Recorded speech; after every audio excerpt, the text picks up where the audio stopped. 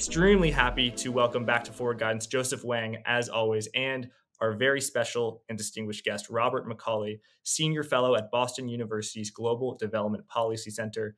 Robert spent many years as a senior advisor to the Monetary and Economics Department at the Bank for International Settlements, the central bank, two central banks, as well as over a decade at the New York Federal Reserve, where Joseph also worked. Gentlemen, welcome to Forward Guidance. Bob, it's so great to have you here. Jack, pleased to meet you. And Joseph, you too. Thanks so much for joining the show. Guys, for those of you who aren't familiar, Bob is probably one of the world's foremost experts on the global dollar system. Anyone who studies the system knows that Bob's work is the best. He's published widely on this, and we're going to be in for a real treat because I know many of you are interested in how the dollar system works, how it began, and how its future might lie. So this is going to be an episode that you don't want to miss. Joseph, you've read Bob's work immensely. How about you start off with the first question? Yeah, so, gosh, I don't know where to start. Bob has dozens and dozens of publications on this subject, but I guess what will be helpful is maybe, Bob, if you could just sketch out what the Eurodollar system looks like today, and then we can talk about perhaps how it began. So just to have a little bit of background of the system for the audience. The Eurodollar system is an interlinked set of balance sheets that straddles the globe, involves actors in most countries, building on the global currency, the indispensable currency, the dollar. There's a credit aspect to it. There's a deposit aspect to it. It all gets measured in trillions and tens of trillions of dollars.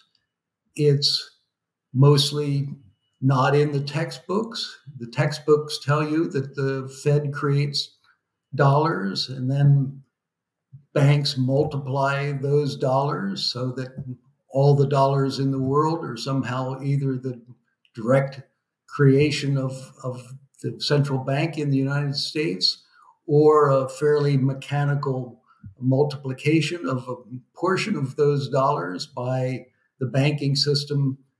Likewise, in the United States, turns out that the dollar sort of got away from that whole setup a couple of generations ago and now spans the globe. It has both banking aspects to it.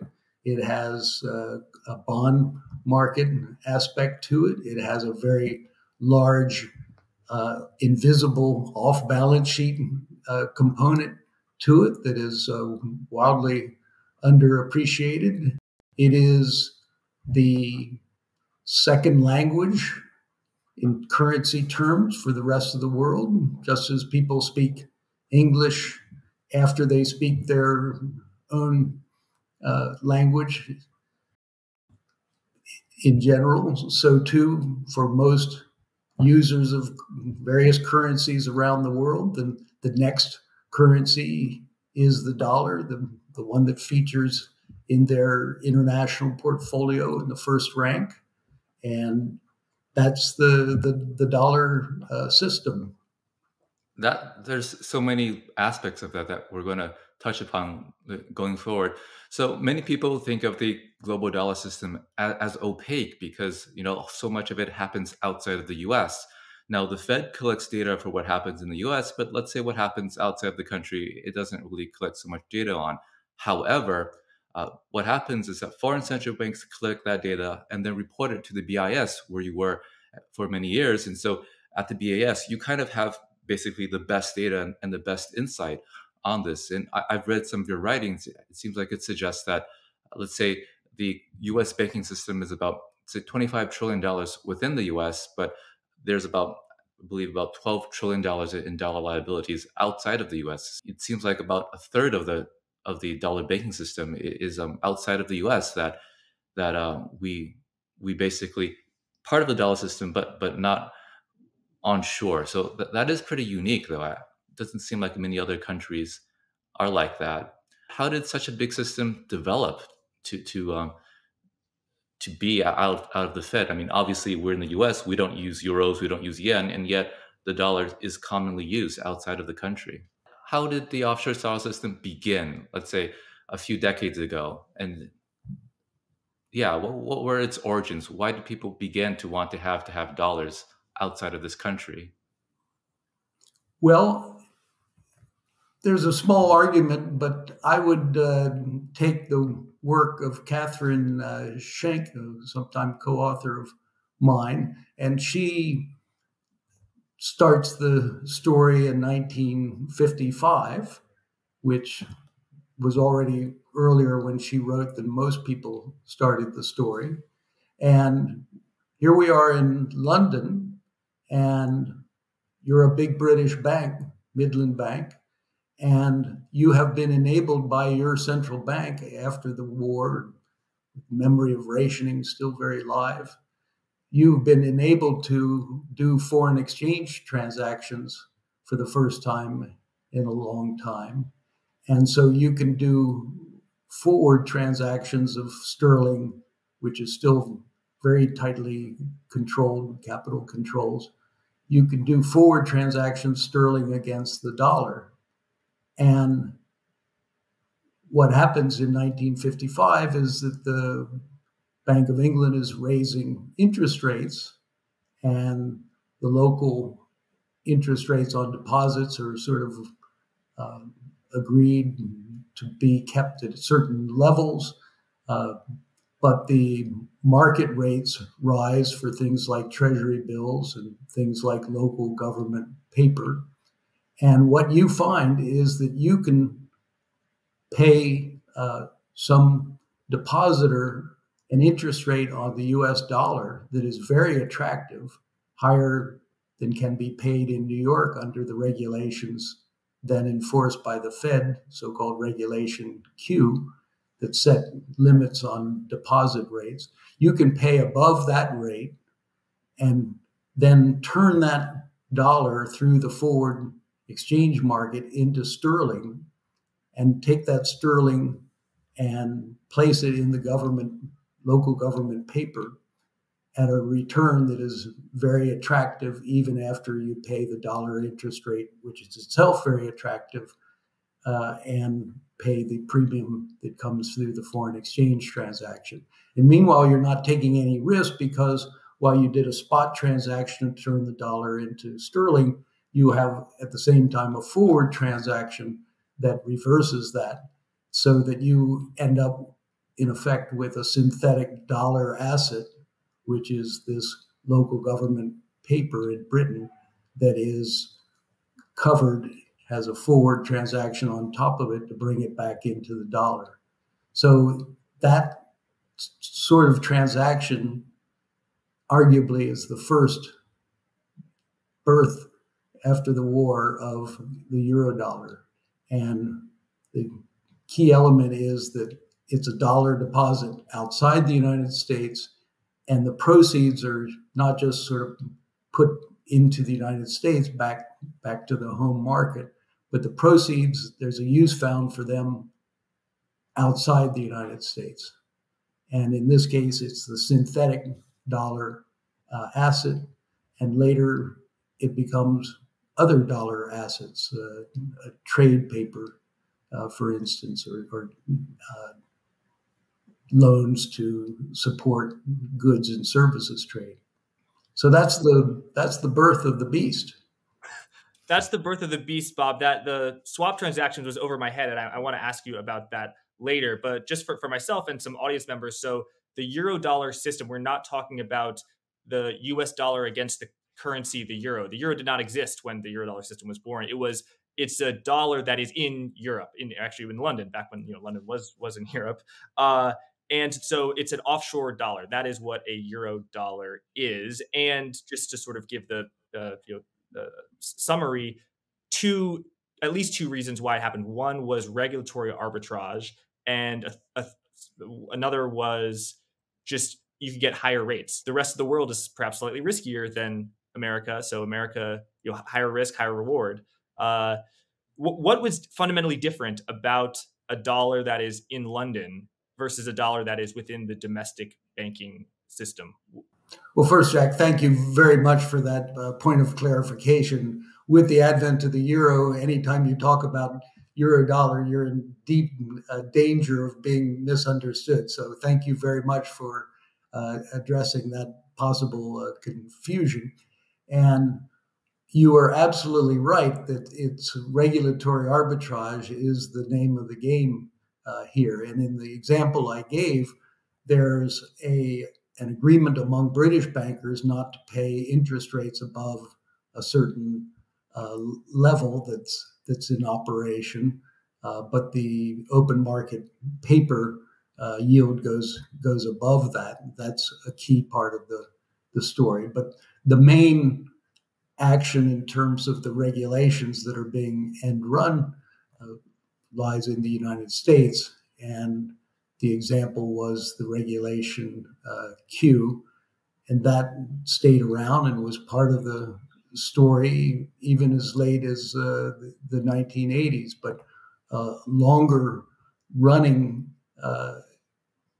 regulations that were driving activity in the dollar offshore were reserve requirements of the Federal Reserve.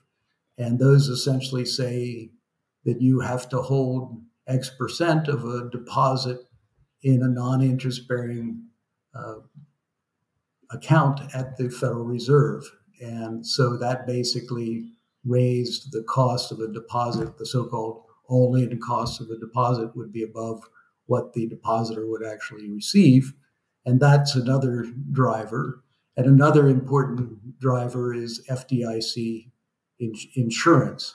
So basically, these are elements of cost that get in between the depositor and the borrower of dollars in the United States. And through the simple expedient of running the deposit and the loan outside the United States, that wedge, those two wedges, those two costs could be avoided, and that is an essential thing to understand about the Eurodollar system. The rest of the world wanted to use the dollar, and the rest of the world got to use it at lower cost without putting the nickels in the tin cup of the Fed and the FDIC, the way that domestic borrowers and depositors had to do. And so it sounds like an advantage because you don't have to pay the FDIC and you don't have to have this reserve requirement. But with that, you don't have some protections. If you deposit even a small amount of money and the bank that's offshore goes under, you're not subject to it's not an insured deposit. So people who deposit money in offshore banks don't have that guarantee at all. What's the connection between the Federal Reserve in a domestic bank, the Federal Reserve, the FDIC, Federal Home Loan Bank, very involved at the bank? We think of it as a private market, private sector, and it is private, but there are a lot of agencies that have a lot of sway in domestically. But what sway do those agencies have on the offshore dollar system, if at all? Well, let me back up a bit. I'm a little uncomfortable at times with the phrase the Eurodollar system because it may suggest to folks that this is something completely different, something very set apart. Same applies to shadow banking, where some people say, oh, the Eurodollar market was the original shadow banking system. But most of the activity, the overwhelming majority of activity in the Eurodollar market has always been done by banks that are big and have a home base somewhere. And so in putting your money in a bank, a dollar in a bank in London, you weren't taking it and putting it into some unknown entity. This is no stable coin of the era. This was a name that you recognized well. In the original example, Midland, speaks to that. By the end of the 60s, much of the activity in London was being done by US banks, in fact. So you had the assurance that this bank was going to be there when your deposit matured, because that bank was capitalized, because that bank was regulated. There were questions, of course, about how that regulation extended to the London operations, but the entity as a whole was a solid institution by and large, and there was that trust from the very get-go in the Eurodollar market. So these are integrated, institutionally integrated markets from day one. There's not a sort of separate group of institutions sitting out there with a word Eurobank painted on the front door. That's an important consideration.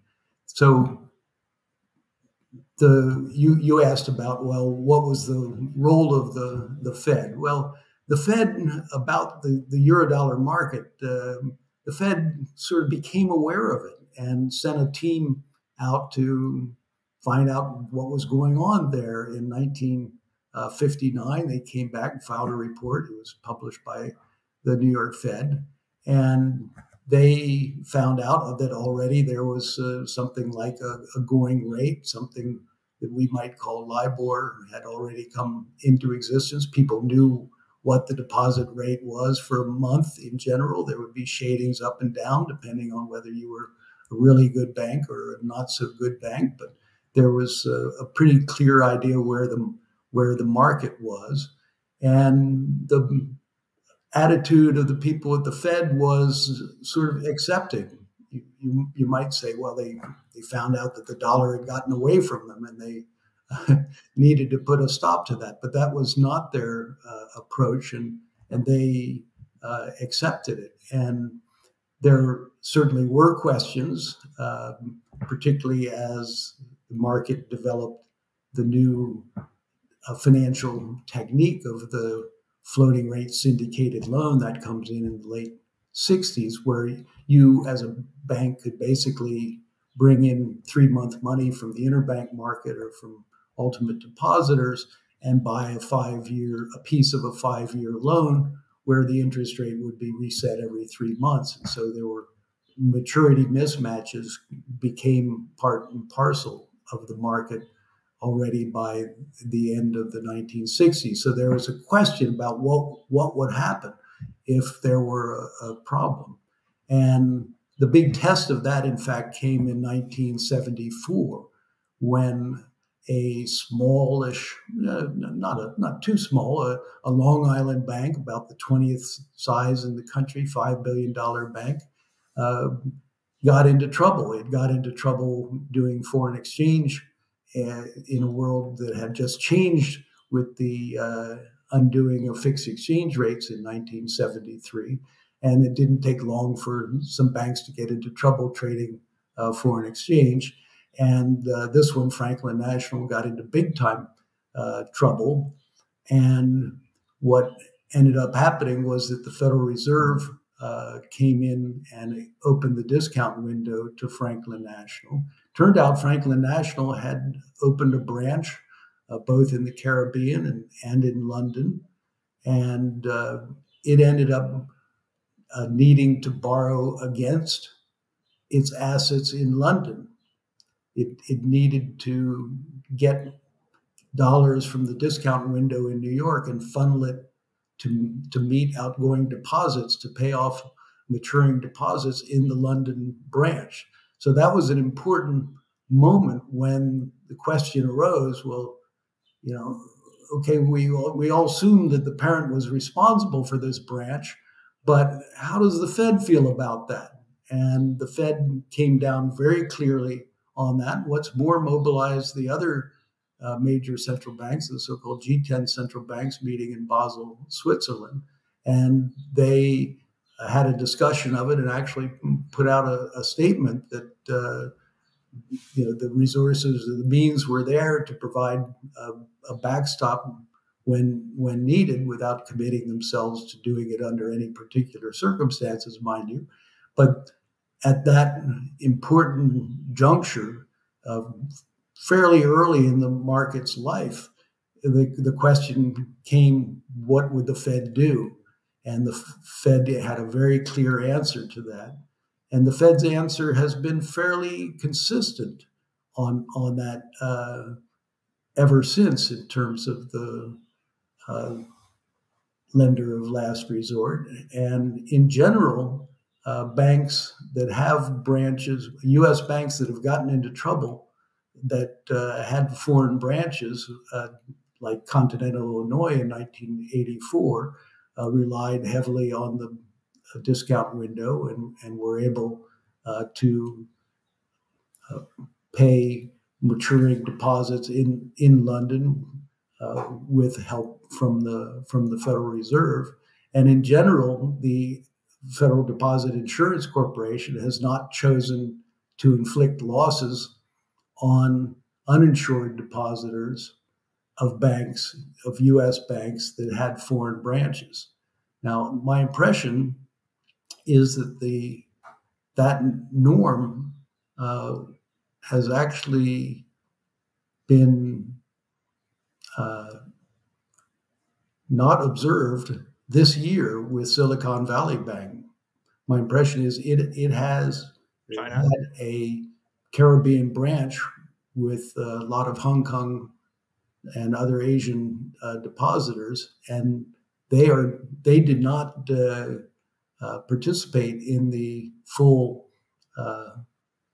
insurance that the domestic depositors did. So I can't tell you a precedent for that, and I've asked people who should know whether they can cite a precedent for that, and I haven't been able to get an answer on that. But that seems to be an important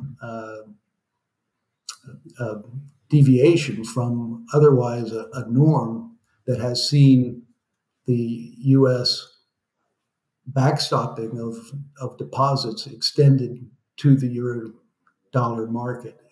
So taking it as a whole, there have certainly been depositor losses in Eurodollar deposits, but they've been in a fairly limited number of cases where a bank didn't have much of a central bank backup, or there were other circumstances that seemed to make it extraordinary. By and large, the depositors in the Eurodollar market have benefited from the backstop, even though they didn't sort of pay the dues in terms of reserve requirements or the deposit insurance. That's really fascinating. So today, obviously, we know, as you suggested, Bob, that the Fed opens up FX swap lines to back a lot of the dollar activity offshore, but it sounds like it was happening through the discount window at a much earlier stage. Well, let me just draw a distinction there. When the Fed does the swap lines, the Fed already is able to and quite willing to provide dollars to foreign banks operating in the United States that have a collateral that can go to the discount window.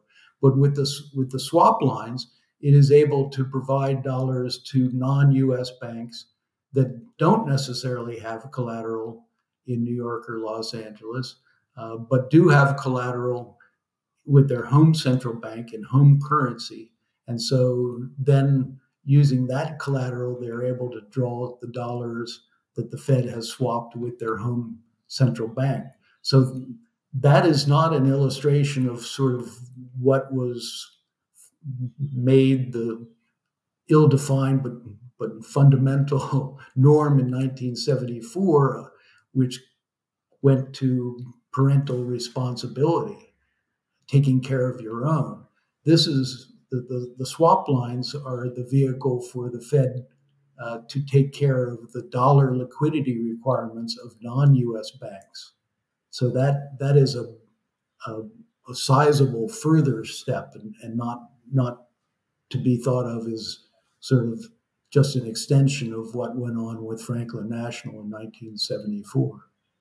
Yeah, the parallels are hard to avoid. Franklin National, you said the 20th largest bank. I think Silicon Valley was the 16th or 18th largest bank. And of course, it had maturity mismatches, which you referenced earlier with the dollar swaps, which often lurking at the scene of the crime of bank failures. So if offshore banks, you said the perception sometimes is that it is foreign banks who are just printing all this dollars and there's not a lot of responsibility. But actually, you say more often than not, or often, I should say, it is just JP Morgan, the branch of JP Morgan that happens to be in London, or the branch of Citigroup that happens to be in France that is this quote offshore dollar. In other words, it's kind of like one hedge fund manager is trading on one side of a swap against another hedge fund manager, and they're both in Greenwich, but it's technically reported through the Cayman Islands, but they're in Greenwich.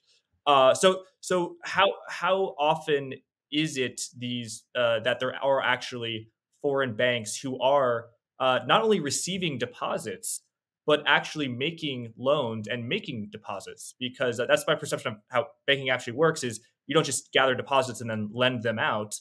Like you get $100 and then you give a $10 here, $10 there. You're sort of creating the deposit when you create the loan. So is it true that offshore banks have the ability to just print money whenever they want to, in the same way that domestic banks and the Federal Reserve can print money by just clicking a button?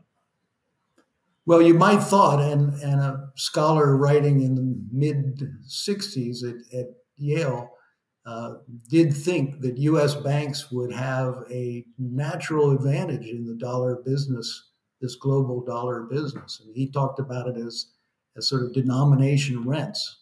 Like they would have an ability to make extra money from the fact that they were American banks and had access to the Fed and so on. But one of the remarkable observations is how little share of the dollar business outside the United States that U.S. banks have. International dollar banking as measured by the BIS, the U.S. bank share is something like 16, 17% of that. It's not even as large as the U.S. economy share of the world economy. So the U.S. banks have not turned out to be the biggest players in dollar banking internationally, and that's a remarkable feature. And until just a little while ago, the main short-term interest rate in dollars was set by a panel of banks in London, and I can't be trusted to give you the exact numbers, but maybe there were 20 panel members, and maybe 4 of them, or perhaps even 3 of them, were U.S. banks. And so this panel was constructed as sort of the biggest and baddest of all the dollar banks in the world, and U.S. banks were far from predominant in that LIBOR panel. So yes, there were times like in the late 60s when the U.S. banks first sort of arrived in strength in London, and they sort of muscled a big share of the business. But over time, it's turned out that foreign banks have been the big players there. And so the way to think about the market is that the modal depositor is a non-U.S. resident, and the modal bank that it's depositing in is a non-U.S. bank. And the modal borrower, the most frequent borrower, is a non-U.S. borrower. And so the U.S. dollar in its global expression, in a certain sense, has gotten completely away from the United States.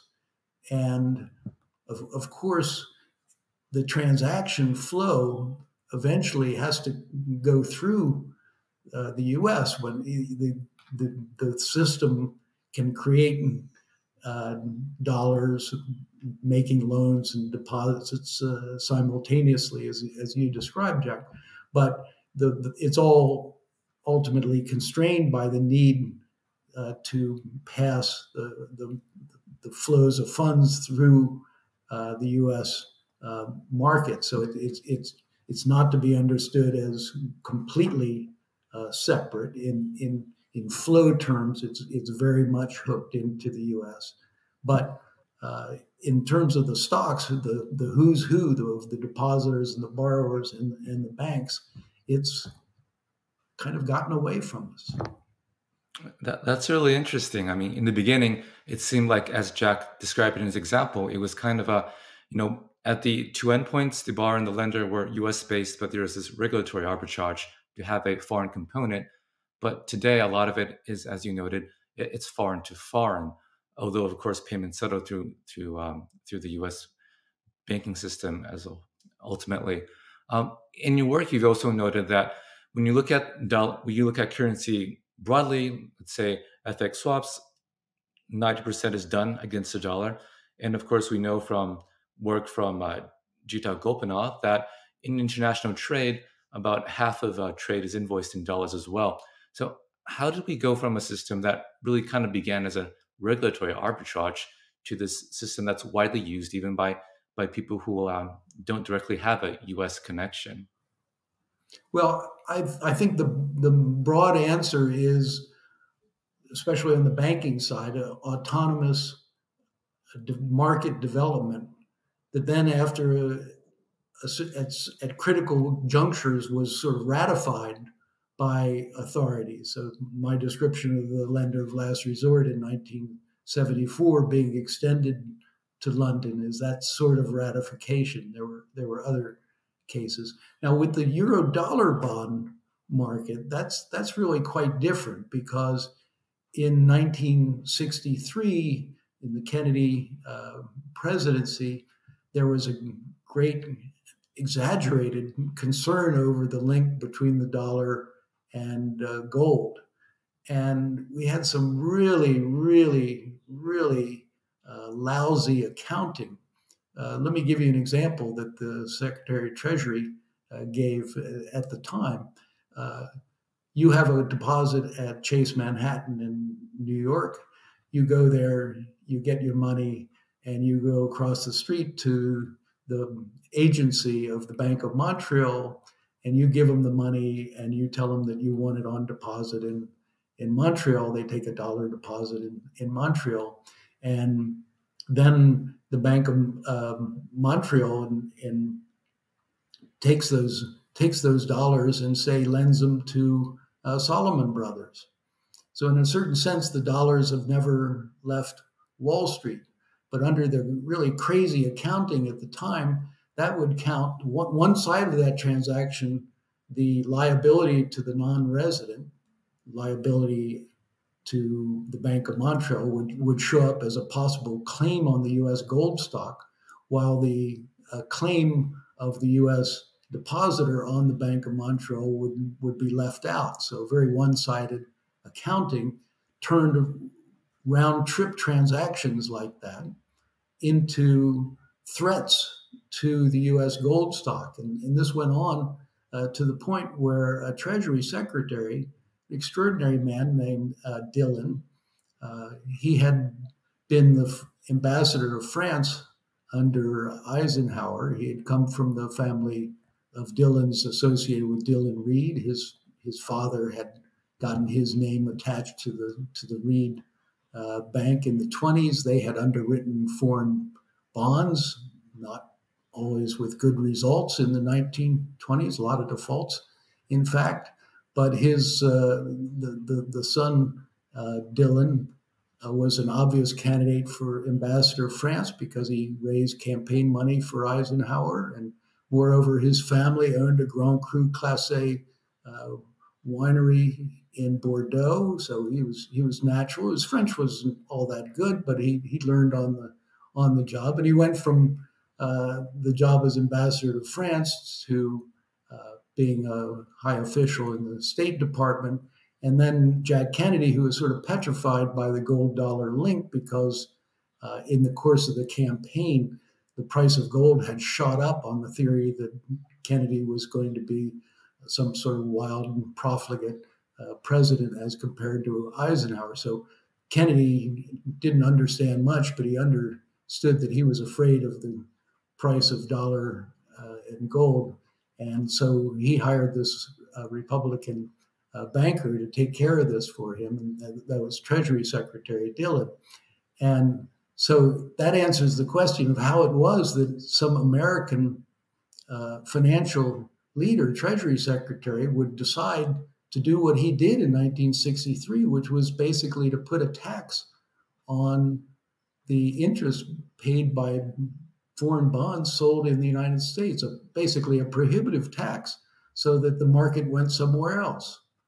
So here's a man who came from Dillon Reed, a bank that had deep roots in the foreign bond business, and he suggested to Kennedy in a private conversation that they do this. What a patriotic guy. Now the reasoning behind it with this bad accounting was crazy, and he knew that.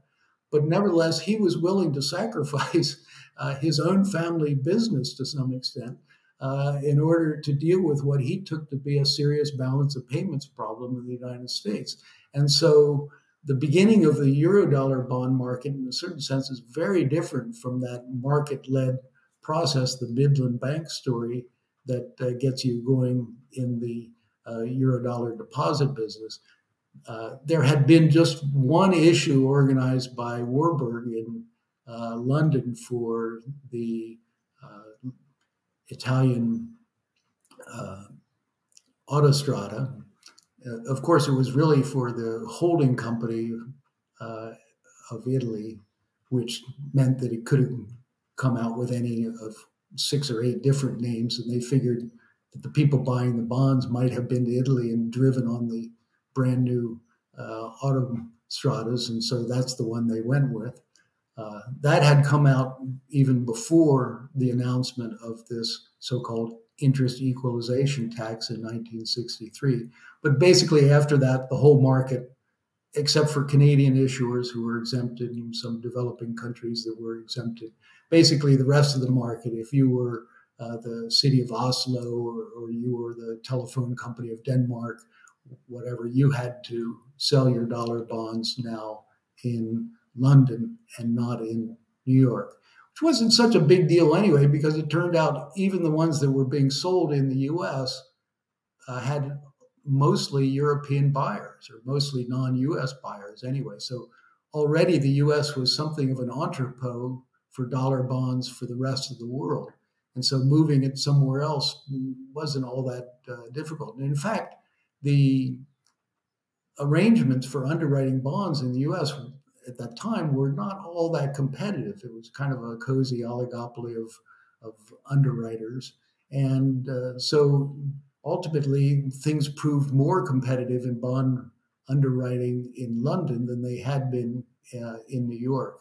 And this was something already noticed by that team from the New York Fed in 1959 when they moved, they visited Europe to see what the dollar was doing there. They came back saying, well, you know, this isn't really good for New York, but it's really good for the dollar. And that's an important distinction. And I think it's part of the Eurodollar story that New York and US regulations were not allowed to make it expensive for the rest of the world to use the dollar.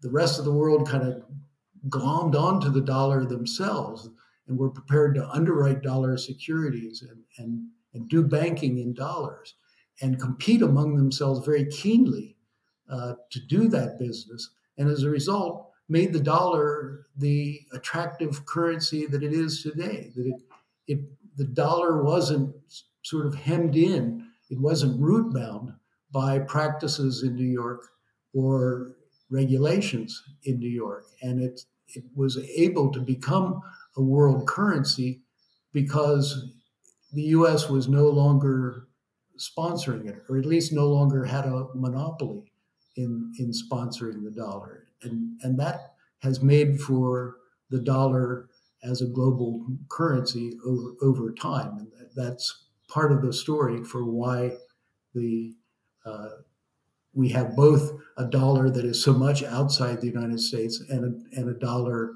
that, as academics are wont to call it these days, dominates. I'm glad you brought up Eurodollar bonds, offshore dollar bonds, which bonds and securities different than banking. And I know from reading your work that actually offshore banking and just generally banking in general peaked arguably either in 2008 or as early as 1990s, and that security markets and an explosion in debt creation of securities, money printing by governments and corporations, that has really led the way. Whereas, as I say, banking has kind of stagnated, particularly offshore banking, since the 1990s. So, is that fair to say? Yes, I mean, this is not unique to the Eurodollar business, of course. If you go back far enough in the U.S. companies relied more on bank loans than on bonds or commercial paper.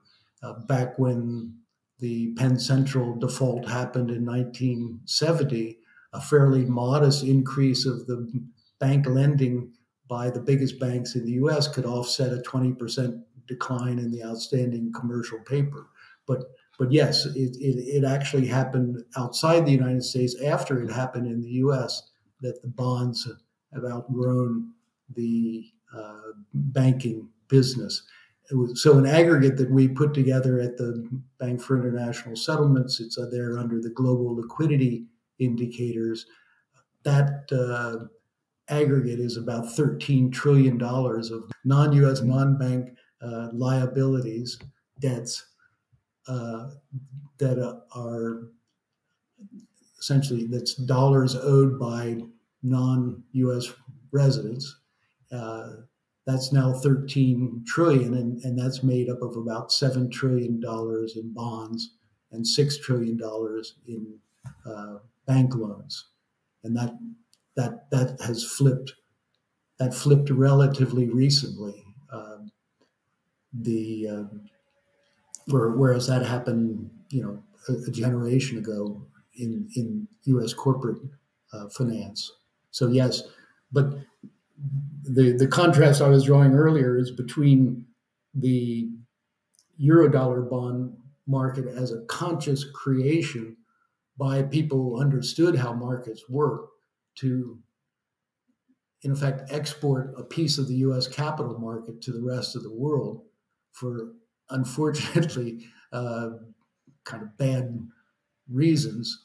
But that was a conscious choice, whereas the development of the deposit and lending market was much more autonomous and only to be ratified later. Got it. So if you're an Argentinian company or a Ghanaian company, you can borrow in Argentine pesos, but you're going to be paying 40%, 60%. Oh, you can borrow in dollars and you'll only pay 16%. And so it seems much better, but the reality is that mathematically, if one currency A yields more than currency B, that's because the forward price of currency A is going to be lower than currency B. And what about the risk of the dollar squeeze? In other words, why does the rest of the world act as if it is short dollars, even though, as you have written, is it correct to say that the rest of the world is actually net long dollars? So that's a cute paradox. If you start off with the U.S. external accounts, the U.S. has basically borrowed from the rest of the world in dollars and has used those dollars to buy dollar bonds, yes, but also to buy non-dollar bonds and also to buy equity and other assets in foreign currency. So the U.S. is very clearly, in its external accounts, short the dollar and long the rest of the world's currencies, which implies, if you turn the point of view around, that the rest of the world is very long the dollar to the extent of something close to 100% of U.S. GDP. And so what that suggests is that when the dollar goes up, the rest of the world ought to be feeling very ducky. They should be pleased as punch. The positive wealth effect is there very clearly in the U.S. external accounts. But as you suggested, the rest of the world sort of acts, kind of goes into a funk when the dollar is strong. And how can that be so? Well, there's a fallacy of composition here. What's true of the whole is not true of the parts, and the parts don't all count for the same in behavioral terms. What do I mean? Well, who owes the dollars? There are plenty of non-U.S. residents, $13 trillion worth right now. And those people, those companies, those governments have been a bit on the hurting side as the dollar has been strong recently. In fact, I was looking at the data, and the dollar debts of the rest of the world, non-banks in the rest of the world, are going down right now after years of robust growth. So the holders of those debts are kind of hurting right now.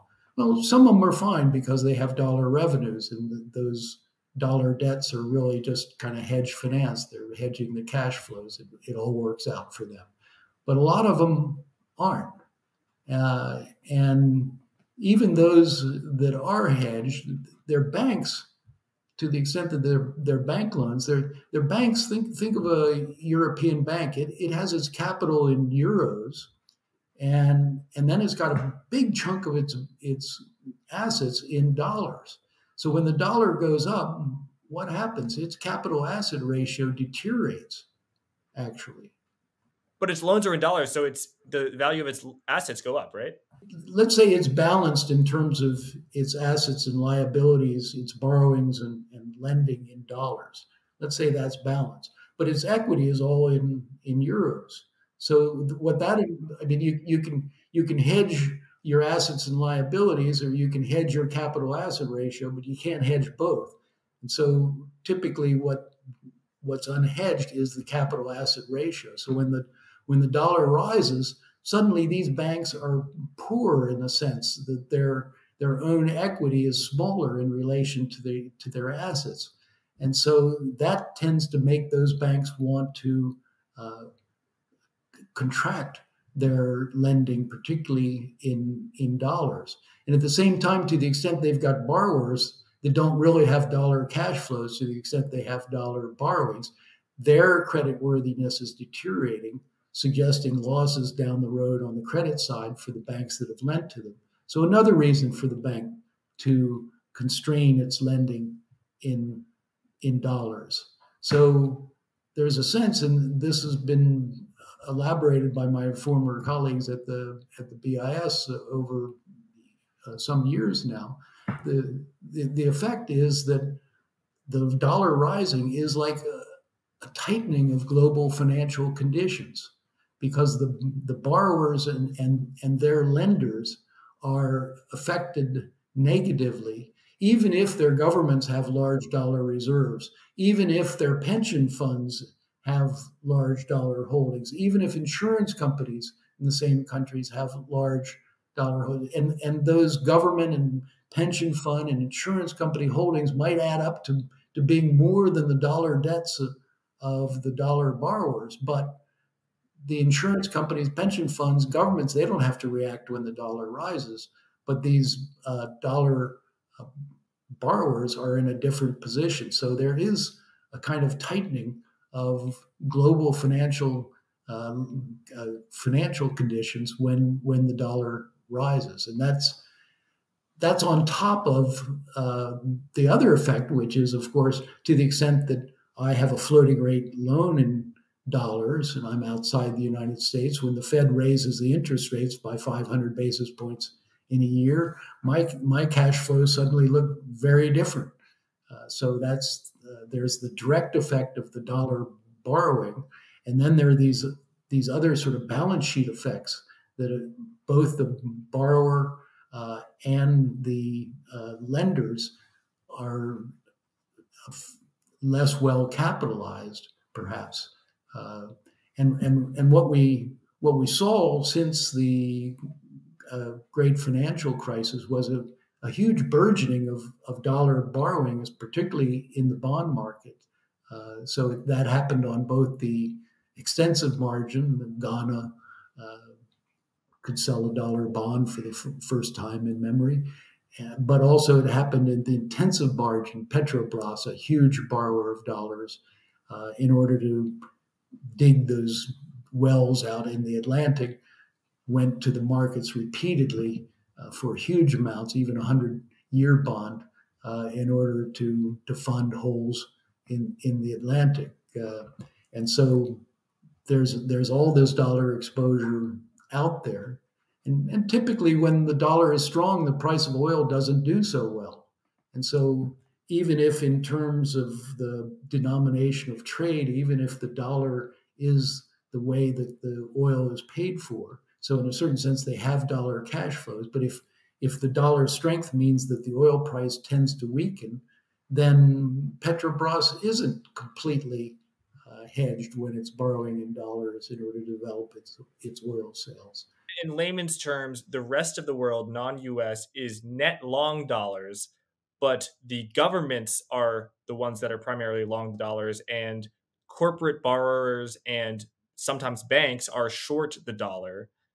And if the dollar... governments and pension funds and insurers, so the sort of big institutional investors are long dollar, but yes. But when the dollar goes up, it doesn't make a difference to them. It doesn't impact their financial activity. They don't stimulate the economy or give out more fiscal support or do anything different. But the people who are short the dollars, the corporations, their borrowing costs go up. So compositionally, the folks who are most likely to act, those are the ones who are short the dollars. And I also thought of just the floating fixed. The governments, most treasuries, not all, but most of it is fixed rates. So if the governments are long fixed rate treasuries and then the corporations are short floating rate loans, rising rates hurts both of them.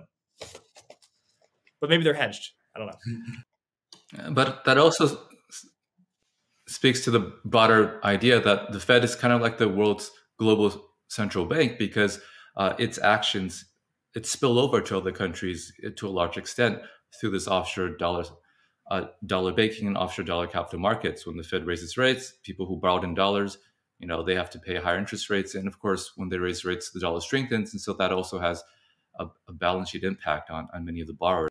I just to add to that, Joseph, there's also another channel there. When the Fed raises rates, a lot of central banks in the world will follow, not step by step, but not like Hong Kong, but broadly the rest of the world follows suit. So we have two big time exceptions currently, of course, in Japan and China. Japan having done nothing, and China actually going the other way.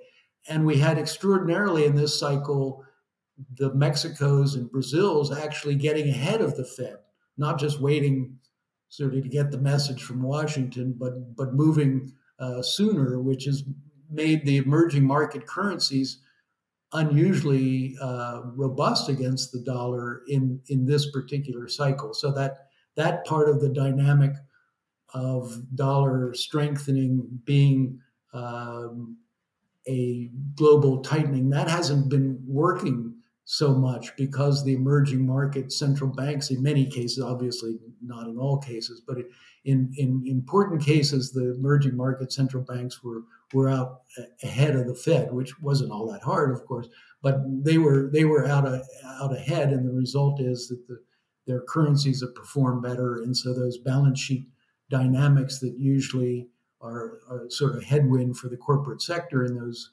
countries have operated with less force this go round.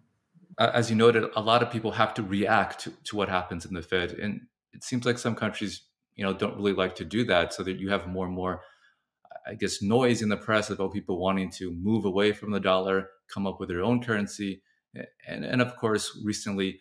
With what happened during the war in Ukraine, there also seems to be some countries who are more concerned about some country risk in relying on dollars. After all, as you noted earlier, Bob, ultimately dollar transactions have to go through the U.S. banking system, and the U.S. authorities have control over that, so they could use all sorts of financial sanctions against people who are not compliant with their laws. What do you think about the prospect of de-dollarization? Is this something that is just a lot of hot air, or is this something that's actually real and taking place?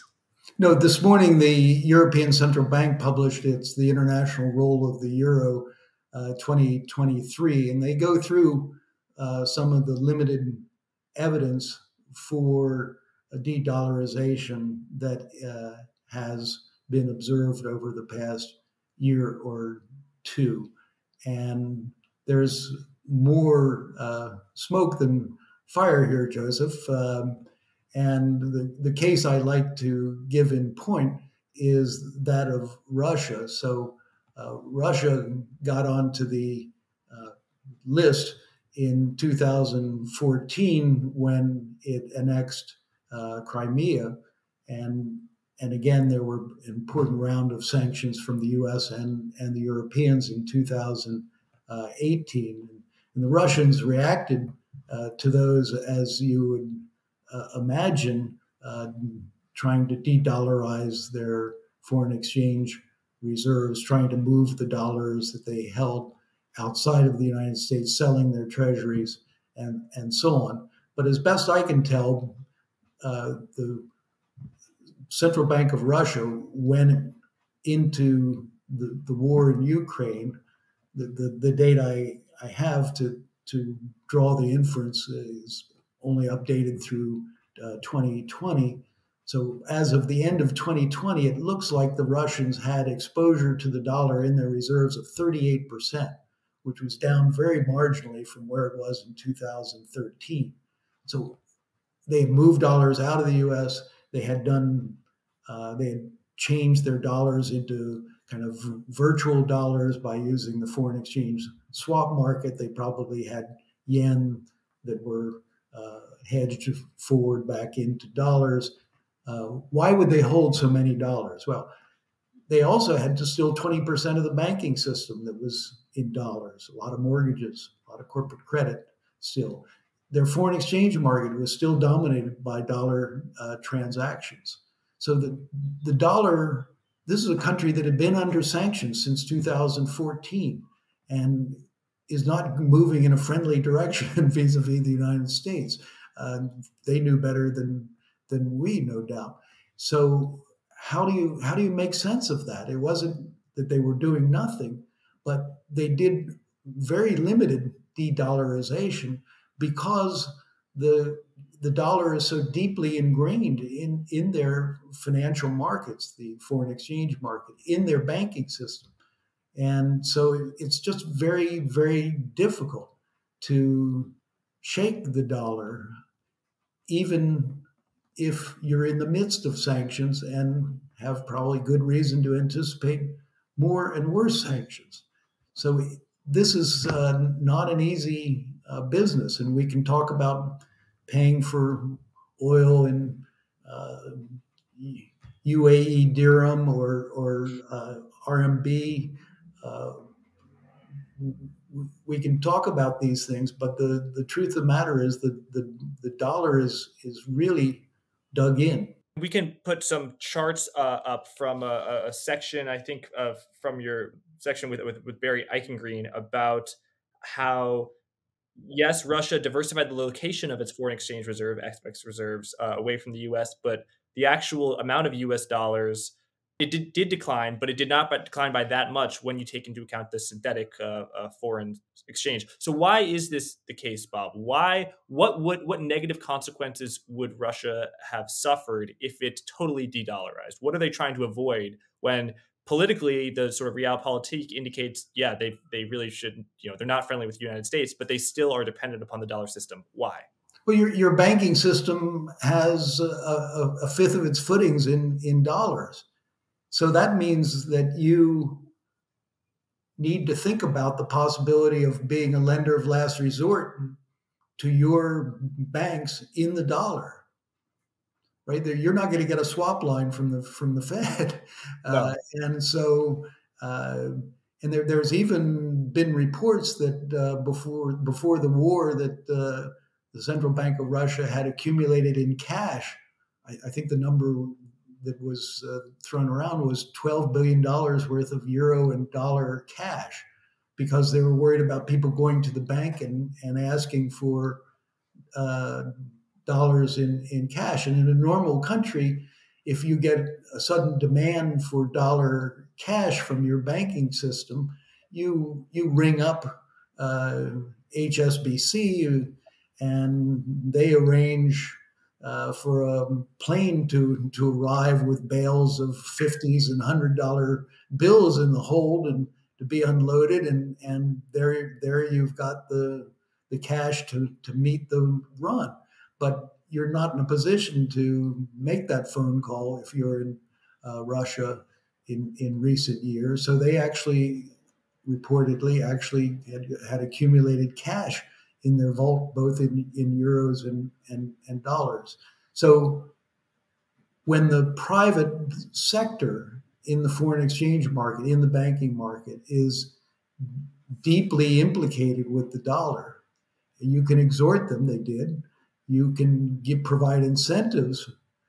I think I read recently they changed the reserve requirements in Russia to raise the reserve requirements on dollars. That's a very market-friendly approach to trying to de-dollarize, actually, as opposed to just passing a law that says you've just converted all of the dollars into rubles.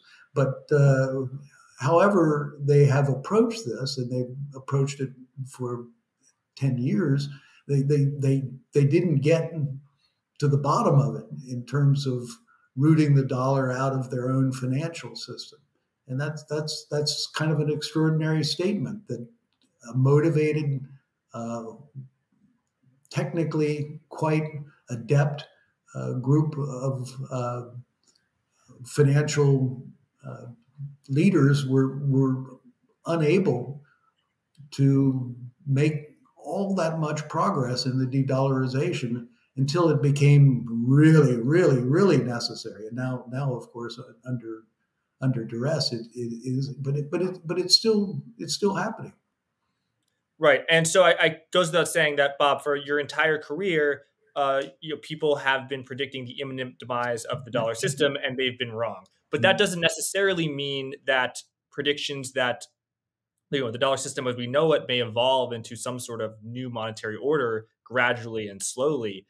If there is an evolution and, in 10, 20, 30 years, the dollar is used less, maybe it's still dominant, but it's used less. I mean, what would have to happen for a sort of gradual dollarization to occur? Let me just provide a baseline before I take on that question.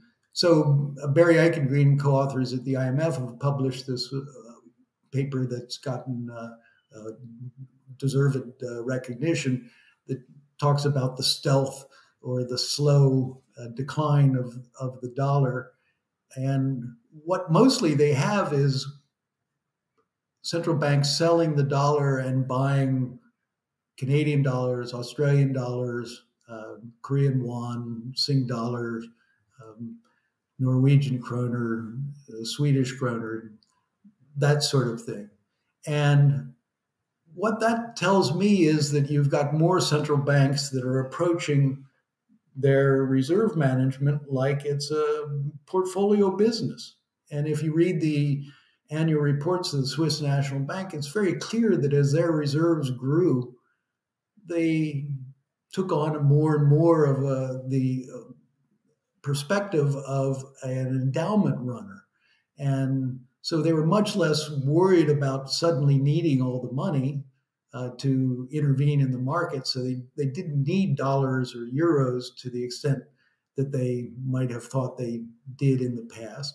And they could expand the horizon of possible currencies, and they did. They spread out their money, and they bought equities, and they bought into smaller currencies. They opened an office in Singapore. This is what happens when you're rich.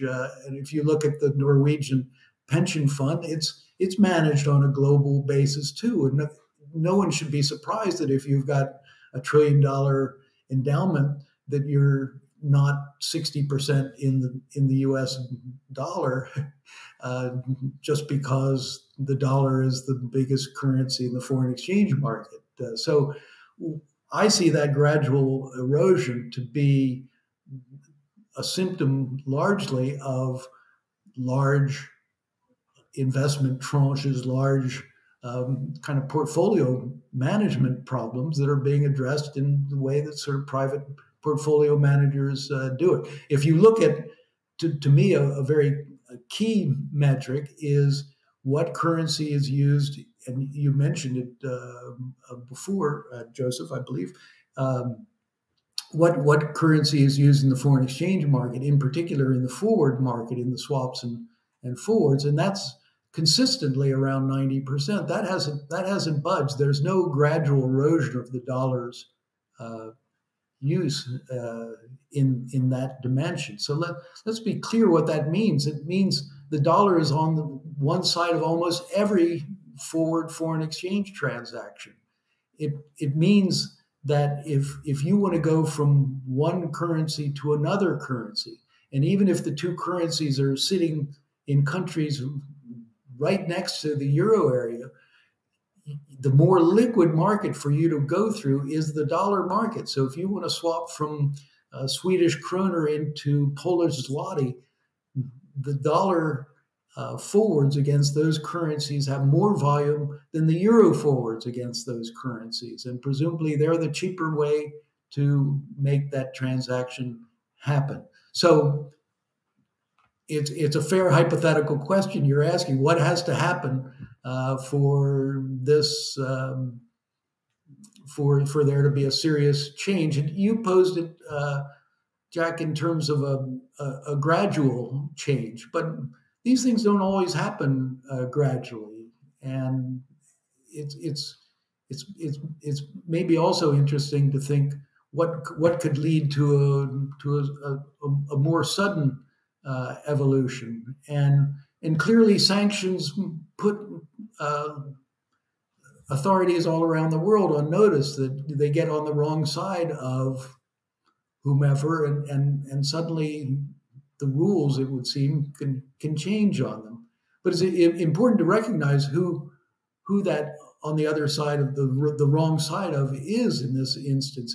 It's not just the U.S. It's not just the euro area. It's essentially all the currencies that are in the SDR basket, other than the RMB. Those are the countries that have joined the sanctions. And the other currencies that you might go into, the Swedish, Norwegian, the Korean, or Singapore, they're all in the same position. So it's not that there's nowhere to run, nowhere to hide, but there are very limited choices where to run and where to hide. And if you're China, you can't run and hide in your own currency. So it's difficult. But I suppose you could make the case that if you get a set of shocks, a set of political surprises that are strong enough, and if the group of sanction imposing jurisdictions shrinks, then, and you're really back to a sort of unilateralism on the part of the US, that could provoke, because there are huge front-end costs. There's a huge fixed cost to setting up real alternatives to the dollar. But if you get enough potential members of that coalition, and you make the threat seem so strong, then you can presumably bring that coalition into existence. And I've always thought the RMB internationalization was partly the engineers in Beijing. They looked at the world in 2008. They said, wow, there's a single point of failure here. It's called the dollar. And the Fed came to the rescue with the swaps, unprecedented, huge amounts, actually 600 billion as opposed to the 20 billion of dollar liabilities of non-US banks. They didn't have to go very far to stabilize things when you think of the whole size of the issue there. But in any case, from the Chinese perspective, setting up a sort of alternative fallback, I mean, what bank operates without backup computing, without some mainframes in a mountain somewhere? So the international system, you could say, is operating with a big single point of failure. And it proved extraordinarily resilient thanks to the Fed's willingness to serve as the international lender of last resort.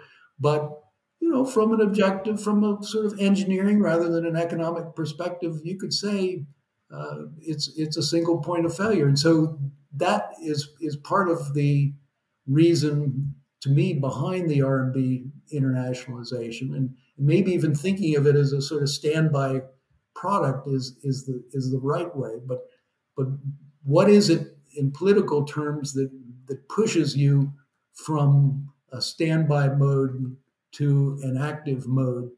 I think it takes a huge displacement, Jack. I think it's just a huge movement that affects lots of countries, and where the source of the provocation is unilateral or very, very close to it.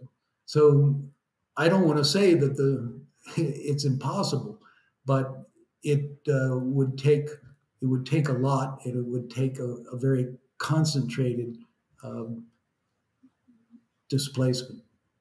Yeah, so yeah, the US dollar is at the nexus of so many foreign exchange swap transactions, as you wrote, and it's asymmetrically bipolar. And so many FX swaps go through the dollar, a very, very, very large percentage. RMB, of course, a Chinese currency, same as yuan, renminbi. And then SDR is the International Monetary Fund's special drawing rights. And it's interesting you mentioned the swap lines, because in your new book, Manias, Panics, and Crashes, the 8th edition of Kindleberger's classic, you write about how the Fed's swap lines in 2008, which you just referenced, actually exceeded the International Monetary Fund's obligations to supply credit to the rest of the world. So it really is a single point of failure that the Federal Reserve. Joseph, I want to bring you on this, any topic, but I also want to introduce just the notion of U.S. Treasuries and how foreign central bank reserve managers have been diversifying away from U.S. Treasuries, as Bob just cited, into other currencies. Is the reason because of that due to the, perhaps the word, it's too dramatic, glut of Treasuries? The U.S. produces a lot of debt. Joseph, you have been a very noted observer of the huge amount of dollar debt that has been issued. And you tie that to who's going to buy these U.S. Treasuries domestically. Are the banks going to buy them? No, the Fed's not buying them anymore. What do we have as a result? Interest rates exploded higher. The 10-year went above 4% last year, and that was a very good call by you.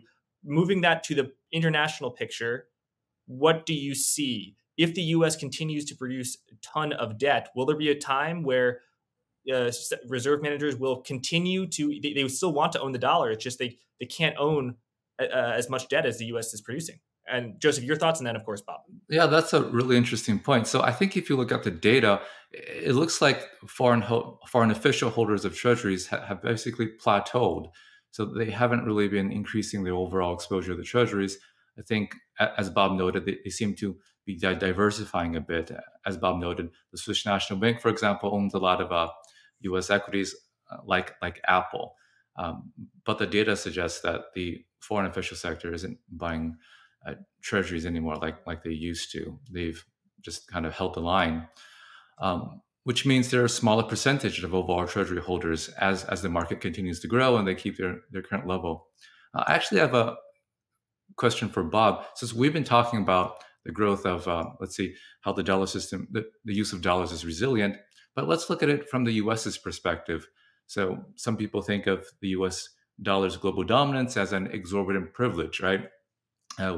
We issue lots of treasuries, and because people like dollars, they hold them. And sometimes perhaps it's also a burden when there's something happening in the world. We have the Fed stepping in as a lender of last resort, opening up the FX swap lines to foreign banks that are not, perhaps don't even have a nexus to the US. So when we think about, from the US's perspective, how should we think about this reserve currency status? Is it really just his huge benefit that some people describe, or is it more balanced? There's it's not clear benefits, and there are some costs as well. I'm on the balanced side, Joseph. I think of just going through the supposed advantages to the U.S., and I think they're systematically overstated by people. I mean, there's a tendency in the rest of the world to believe that the U.S. has a great hustle going, and certainly when it comes to dollar cash abroad, if the estimates of 1.1 trillion held outside the United States are correct, that's a pretty sweet deal. That's let's say at 5%. If all that came back in the Fed right now, and the Fed had to borrow that same money through one or more of its ways of borrowing, through the repo facility or interest on overnight. Anyway, well, however, that would cost it like 5%. So we're talking about $55 billion a year is sort of the running value of that cash sitting outside the United States. Well, that's a pretty nice amount of money. That was sort of what the U.S. military aid to Ukraine cost in the first year of the war. So it's not nothing, but in the grand total of the U.S. budget, U.S. economy, it's not really, really big time money either. It's big money for you and me, but for the nation, it's not really a huge amount of money. That's sort of the unambiguous plus. But we have to recognize the ECB has some of that too. So we share that kind of gift from the rest of the world, and the ECB may have 500 or 600 billion of cash outside the euro area. So that we don't get all of that. I think it's worth noting.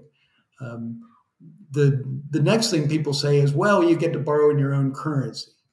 Well, that is nice, but it's by no means unique to us. Australia, as best the Australians can tell, borrows not only to plug its deficits, which have recently disappeared, but to finance its deficits, rather, but also to acquire foreign currency assets, claims on the rest of the world. So the Australians they don't do that as big time in relation to their economy as we do, but they're in the same game that we're playing, and no one would mistake the Australian dollar for the U.S. dollar's international role. So that's nice, but not a particular characteristic of the dollar's role. Yeah. So sorry, Bob, if I could just say so. And this is kind of a elementary, basic understanding of macroeconomics, but the Australia printing a lot of debt, it is not automatically demanded by the Central Bank of Brazil, the Central Bank of China, People's Bank of China, foreign reserve managers. So eventually, a country that does not have a reserve currency, if it issues if it runs a sufficiently large current account deficit, or AKA prints a sufficiently large amount of debt, maybe that currency would suffer. The currency would depreciate. Inflation would rise. Interest rates would have to rise domestically. Is it fair to say that the U.S. does not faces those challenges, perhaps, and that is why some have called it an exorbitant privilege? Well, as Joseph just said, the foreign central banks haven't been doing the Treasury any net service in recent years, and we've had to sell that paper to somebody else.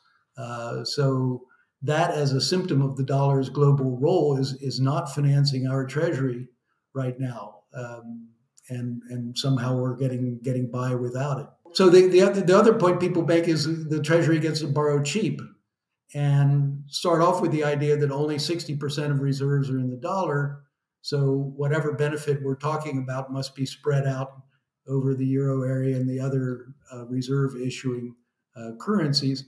Then you notice when there are purchases of U.S. Treasuries that the interest rates do decline on them. For instance, one study back of the 2003 through 2004 giant intervention by the Japanese authorities, a study by Bernanke and co-authors concluded that maybe for every $1 billion that the Japanese bought in the foreign exchange market, U.S. 10-year bond yields went down a basis point. Well, it sort of doesn't add up, since the Japanese did $235 billion worth of intervention. Is a little implausible. They put the thumb on the scale for 200 basis points. But anyway, putting that aside, when some co-authors, including Kazuo Ueda, and I looked into this a few years ago, we found that those same purchases of dollars by the Japanese authorities also pushed down interest rates in Canada and the UK and Germany and even Japan. So there's a global bond market out there, and they're not perfect substitutes, but they're enough substitutes so that any thumb on the scale in the US Treasury market gets spread out to the rest of the world's major bond markets. And moreover, it gets spread out across the US bond market too, and including the, say, $13 trillion worth of dollar bonds outstanding by non-US residents. So the idea that somehow the US Treasury is the sole recipient of any lower interest rates that comes from the dollar's global role is a little implausible when you think of how the US only has 60% of reserves, and B, how the diffusion of lower rates goes across countries and within the US, and within the US dollar market there's a substantial foreign chunk. So that piece of the exorbitant privilege, I don't think holds up to a careful analysis. I've already referred to this idea that somehow American financial institutions get a huge amount of rent from the dollar's role. The U.S. banks don't have all that big a share of the dollar global business. The one place the U.S. banks do well is in underwriting dollars. They got a sizable share underwriting international bonds in dollars, but they also have a sizable share in underwriting bonds in euros. So it's not clear that the currency angle there is all that important. They're just pretty good as underwriters. It turns out. And then there's the idea that the U.S., despite having an external net liabilities approaching 100% of GDP, doesn't pay any net investment, doesn't make any net investment payments. And that is a giant mess, to be sure, because we know that because when Apple moved some intellectual property into Ireland, suddenly the GDP exploded there by 15% or something. So that's bogus, and that same bogosity gets reflected in the earnings of that foreign affiliate of Apple that show up in our direct investment returns. And so that's an incredibly muddied pond at this point. But one point I do want to make on this one is that the U.S. market for mergers and acquisitions is the most open one in the world. And foreign companies come here and they spend big bucks. They have an adverse selection of companies. They buy Chrysler. They don't buy Ford. They spend money at PEs that are high relative to the going rate. They time their purchases late in the cycle so that they're paying higher prices, and they divest to a very remarkable extent after holding these properties for some years, not just real estate, but manufacturing, services, and Hollywood. And if you look back at the record, it's very bad. You can say, well, how can the foreign companies keep making the same mistake over and over? But it's a different set of foreign companies. It was the British companies one time, and then it was the German companies, and now it's the companies from India and China. It's their turn to come here and buy and lose. And that's part of the way the U.S. earns its way in the world, is by being this giant market that you can enter through merger and acquisition much easier than anywhere else. And you can lose your shirt here, and they regularly do. So those are various dimensions, various notions of the exorbitant privilege. And I don't think much of any of them, to tell you the truth. Got it. Thank you. We've run long, but I've got to ask you about swaps. So we talked about the banking system, securities market, bonds, and then swaps. I feel like the former two, even applying to offshore and Eurodollar, are well understood, if not by mainstream, then by yourself and others. But this foreign exchange swaps, it's definitely way over my head. But you came out with a piece alongside Patrick McGuire and Claudio Borio, who Joseph and I will be speaking to Dr. Borio later in the summer. And it caused quite a stir when it came out in December of last year. It's called Dollar Debt in FX Swaps and Forwards, Huge, Missing, and Growing. And you found that non-banks outside the United States owe as much as $25 trillion in such missing debt, and that non-U.S. banks owe upwards of $35 trillion, and that this could cause dollar funding squeezes. Could you explain in as simple as you can what the nature of this problem is and the mechanics of it? Okay. In a foreign exchange swap, I give you my currency and you give me your currency, and then we agree in a week, 2 weeks, a month, 3 months to turn that around, and we agree on the price. And one way of looking at that price is that it's a kind of an interest rate. It's really a compound of the two interest rates. And so one way of looking at that market is that one side, in most of the swaps, the dollar is involved. One side is borrowing dollars and the other is lending dollars.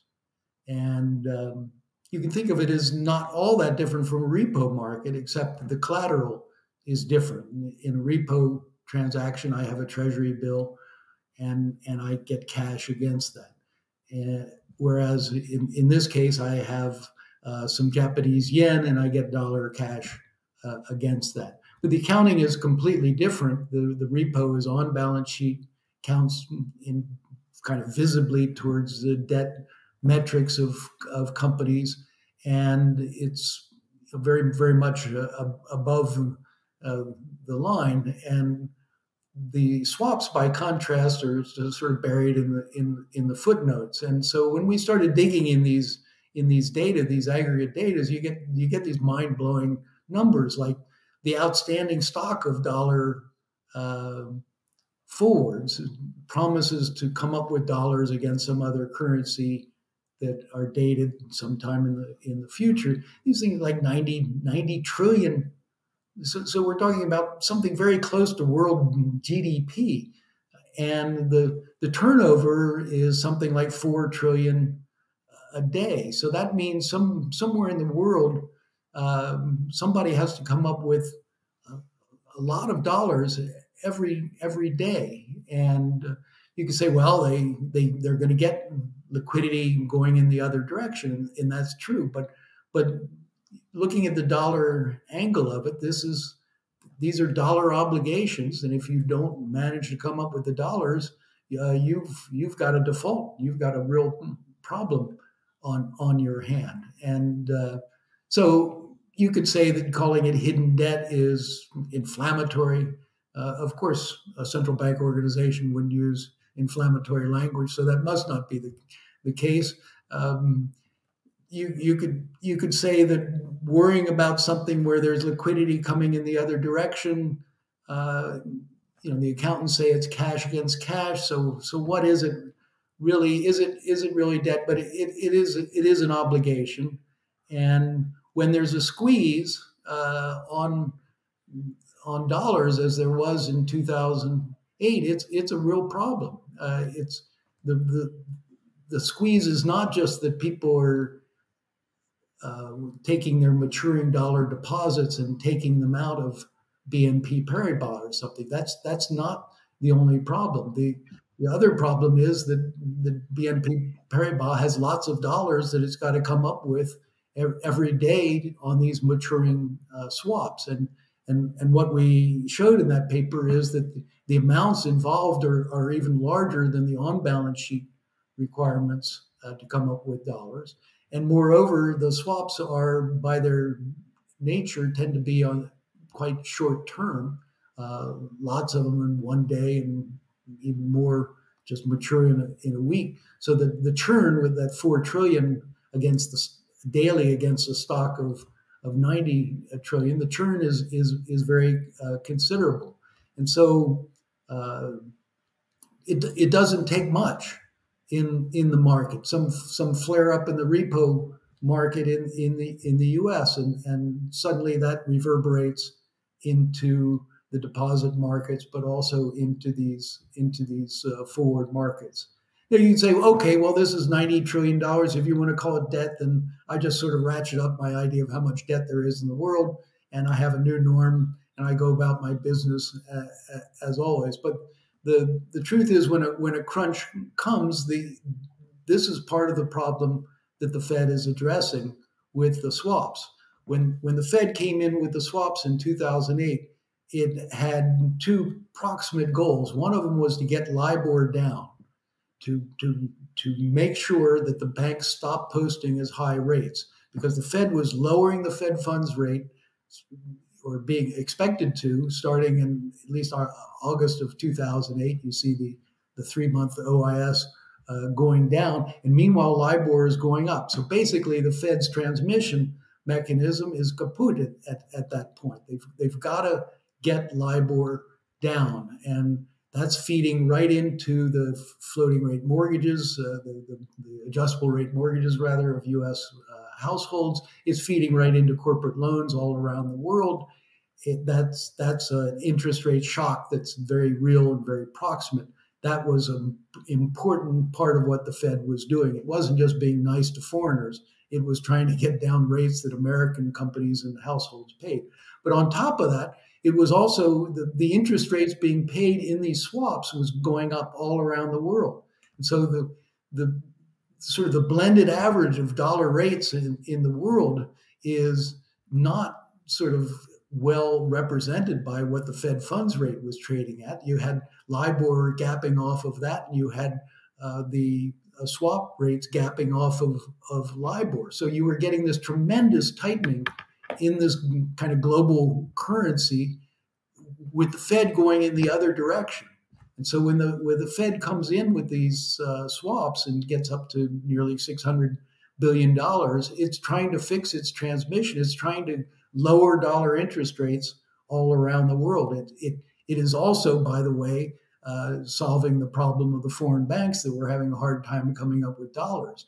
But that financial stability benefit, meeting the run on these banks, that's great. But you should not confuse that with the Fed's sole aim in this operation. The Fed had real work to do in making sure that its own policy was effective in the rates that matter, the rates that companies, households, and the rest of the world pays.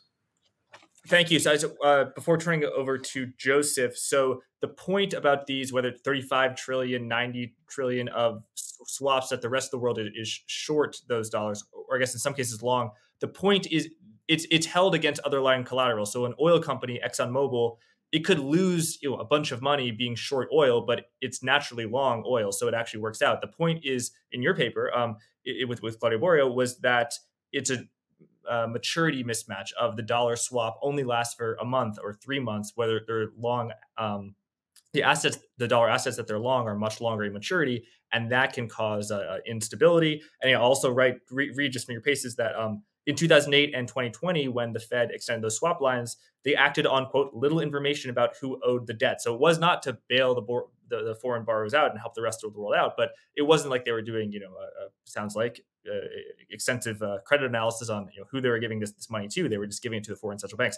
Joseph, Bob made a lot of points about LIBOR, London interbank offering rate, and how in 2008, can you just explain for the audience who's not as familiar with the plumbing as you are, what Bob meant by that, as well as the significance of how we moved on to SOFR? I mean, are we living in a world where the Federal Reserve has more control over global money now that we're in a SOFR world rather than LIBOR?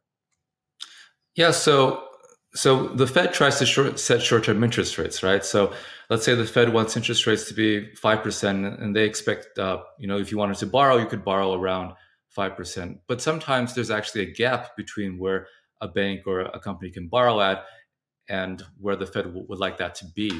So back in 2008, the Fed was setting their interest rates. They wanted interest rates to be low. And yet, despite doing that, LIBOR, which was with the rate that banks were actually borrowing at, what was much higher than what the Fed wanted to be. So there was a big gap between LIBOR and OIS, OIS being a measure of the expectations of Fed policy. So from a Fed's perspective, or anyone else actually who's a central bank, that's a policy transmission problem. That's them setting the interest rates to be low, but the market not passing it through. And so that's why they would go in and do stuff to try to get that policy transmission through. Now, Jack, you make a really good point. So today, LIBOR is retired. The Fed and the central banking community more broadly have transitioned to new reference rates. In the US, that's SOFR. SOFR is based on repo, so which is largely, of course, based on where the reverse repo facility is trading. Now, in theory, you can think of that as better policy transmission because the Fed has a lot more control over SOFR than let's say LIBOR. But in practice, though, I mean, you can do, for example, a SOFR-based swap, but it could still have a basis. So it's I don't really think it eliminates the transmission problem. Of course, it's easier to control SOFR than it is to control LIBOR, but then you still have you can still have a gap between where SOFR is trading and where the broader market can borrow at. So you still need these other tools. And by the way, so Bob's description of the FX swap hidden data and all that. So that's all. You can find that in his papers at the BIS website. And in addition to that, Bob has produced just tremendous amounts of knowledge on all aspects of the offshore capital markets and offshore banking. I encourage all of you guys to read through it. It's certainly been very helpful for me. But more recently, of course, Bob has a new book. Jack, I guess you can hold it up so people can talk about it. Yeah, sorry, I've got all of these papers which I've read, which I'll read up. But yeah, the book is the 8th edition of Manias, Panics, and Crashes. And yeah, so just one piece that is a must read is The Global Domain of the Dollar, 8 Questions. The piece with Claudio Borio is Dollar Debt in FX Swaps and Forwards, Huge, Missing, and Growing. I also, London as a Financial Center since Brexit, evidence from the 2022 by BIS Triennial Survey, and many others.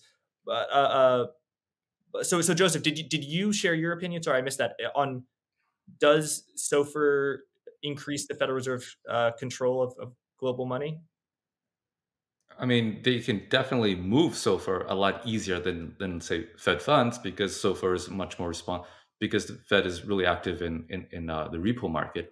So they can definitely move SOFR, I think, more easily than they can adjust the federal funds rate. But it doesn't really solve the problem between where the Fed sets its rate and where people ultimately borrow at. If you just look at the FX swap market again, since that's what we were talking about, there's still a basis. It's just that it's measured against SOFR rather than LIBOR. So you still need to have all these other supplemental tools, in my view, to make sure that policy is transmitted to the end borrower, even though you can toggle your target rate easier. So, Joseph, a question for you, if I may turn the tables. Do you think the Fed will be less worried about the dollar interest rates that the rest of the world is paying if it can control SOFR and it's managed to get U.S. Adjustable rate mortgages and U.S. floating rate corporate loans onto SOFR? So has it sort of domesticated the setting of interest rates, the short-term interest rate in the dollar, the benchmark interest rate in dollar, enough so that it can be less concerned? Because you could say it was just kind of a happy accident that the Fed had to be worried about LIBOR because it was so much used in the United States, even though it was determined in London. And that happy accident is now over. And so does the Fed become less cosmopolitan in its view of the dollar markets, more willing to let the rest of the world fend off higher U.S. interest rates, whether they show up as spreads over SOFR or as deviations from interest parity in the forward markets. That's actually a really good point. Let's say, for example, today you have a loan that's LIBOR, SOFR plus a spread. So SOFR, the Fed has really good control over, so that's going to be what the Fed wants it to be. In contrast, back when we were, let's say, LIBOR plus a spread, you could have situations where the divergence between LIBOR and Fed funds widened significantly. So you could have people receiving or paying rates that are very different from what the Fed wanted it to be. So I think another aspect about policy transmission is that when we go into these discontinuities, these risk-off events, one big difference going forward is that, so if you are in a stressful situation, you would expect LIBOR, which people used to refer to widen against the Fed's benchmark, so there's more credit risk. Right. But in contrast, for SOFR, though, you'd expect the opposite, right? So I think that's going to be difficult for the market to digest, because in a sense, when you have big risk-off events, you're not getting properly compensated as you would if you were referencing LIBOR. In fact, you'll be receiving less, especially since I think your spread to SOFR is going to be fixed. So I think that's going to be difficult to digest. But to the point we were talking about, does the Fed have to care less? I think that it's not so much about SOFR as to the spread that you would have to borrow receive over SOFR. So that part is going to be fixed, and it's not going to be dynamically adjustable, because LIBOR adjusts itself to credit risk and things like that, but SOFR doesn't. So in a sense, that can make policy transmission more difficult, because the price is rigid, and it doesn't actually incorporate all the information that's happening in markets the same way that a credit sensitive rate would be. I think that doesn't make the Fed's job easier, because ultimately it's not just about hitting that target, but does the interest rate actually represent something that is in the markets? And if not, you could actually see, rather than it being expressed in price, so LIBOR widens, you can rather than it being expressed in rate, so LIBOR widening to Fed benchmark, maybe it's expressed in price, so that the price of the debt decreases more to compensate the lender. So it'll just manifest in different ways, perhaps. And yeah, I think of the case of the Irish banks that had lent for home mortgages based on the ECB's policy rate. And that seemed clever at the time. It was floating and so on. But then it turned out that the Irish banks got into difficulties, and they all had to pay up in relation to the whole structure of rates. And so suddenly they were paying more than they were getting on the mortgages. And so if you have a similar sort of situation where the credit risk, what used to show up as the TED spread, the Treasury Eurodollars spread, begins to just be kind of happening to bank costs, whether they're in the commercial paper market or in the CD market or wherever, but it's sort of showing up there, but it doesn't find its way into the benchmark at all. Then and as you say, the SOFR spread isn't dynamic. Then you could get things kind of going upside down for the banks, particularly perhaps the foreign banks. And so how they respond to that, they've sort of lost that protective credit wrap of LIBOR, if you will, and now they're upside down and paying more than they're getting on some corporate loans or some CLOs or something, and do they just have to dump? And so your point is, does it show up in the price of the loans? I guess I'd tweak that and ask, does it show up in kind of a fire sale scenario where, okay, you guys have set this up so that, when the yogurt is hitting the fan, I'm running a negative spread on this book in the U.S., and you can have it back. And I'll pay you to take it back. You can have it back at 96 or something. And so maybe the Fed can be no more neglectful of that possibility than it was able to ignore the spread between Eurodollars and the Fed funds. And so it continues to act in this kind of global cosmopolitan fashion. But I guess I do worry that without the problem sort of staring you in the face in the form of LIBOR, that somehow it's easier to lose track of what matters, what actually is getting paid by people in the private sector, as opposed to what you're targeting. If I go back to 2008, the October FOMC, and I count the number of times the Fed funds rate is mentioned, how many times LIBOR is mentioned, considering that they had gone in the opposite direction in the intermediate period, you'd be surprised how predominant the discussion of Fed funds was. So there's a sort of displacement from the ultimate end to a means which is usually sort of well and understandably related to the end, and then when they diverge, can you react to the right one, and can you react to the right one in a timely fashion to the extent necessary? That's the question. I have no reason to believe they're not up to it, but it's an adjustment to be made, it seems to me, and hitting your target isn't necessarily going to make the monetary policy work. So if I understand right, LIBOR had a credit element, so LIBOR spreads would widen during periods of stress, and if it was SOFR, secured overnight financing rate, then it wouldn't widen. And if you were a bank that was long a loan to a real estate developer, 7% plus SOFR, what you're earning would not go up. SOFR plus 2.5. Let's SOFR plus 2.5. Yeah. This is not Argentina. Yeah, exactly. Yeah, I mean, Mark Zuckerberg got a mortgage for 1%. Then it wouldn't spread out. So your cost of funds would increase, but your loan yields would not. Thank you both for being so generous. This is the longest interview I've ever done. But Joseph, can you ask one final question for Bob?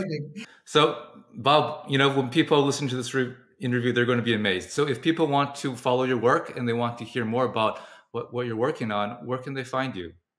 Well, what I'm working on right now, thanks for the opportunity, is a book called The Domain of the Dollar.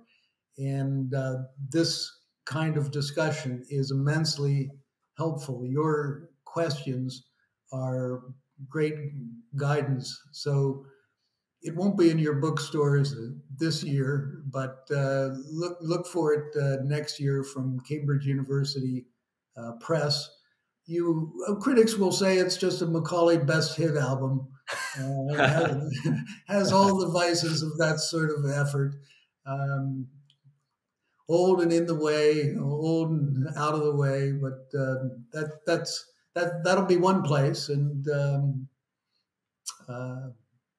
otherwise, I'm pretty easily searchable, I think. Yep, and we'll put a link to all of your most recent pieces in the description, as well as a link to the 8th edition of Manias, Panics, and Crashes. Bob, thank you so much for being generous with your time and insights. Joseph, thank you as well. Of course, people can find you on Twitter at FedGuy12, FedGuy.com, and your book, of course, Central Banking 101. Gentlemen, thank you so much, and thank you everyone for watching. Great. Thanks so much. See you. Forward Guidance, the program you just enjoyed, hopefully, can be viewed on YouTube at Blockworks Macro or heard as a podcast on Apple Podcast and Spotify. Episodes are typically released on Apple and Spotify a few hours before they air on YouTube. Please leave a review on Apple Podcast if you feel so inclined. Also, you can get 10% off to Permissionless 2023 and Blockworks Research using code GUIDANCE10. Thanks again, and be well.